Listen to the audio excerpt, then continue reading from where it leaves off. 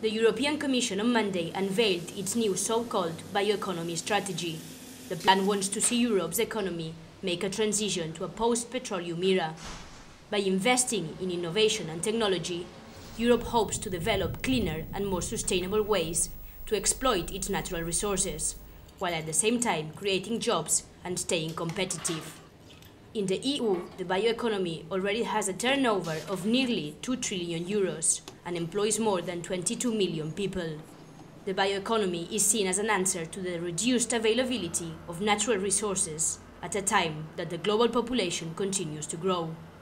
Against that background, it's necessary to establish a proper framework, says the EU's Research and Innovation Commissioner. Shifting to the bioeconomy will help Europe to live within its limits.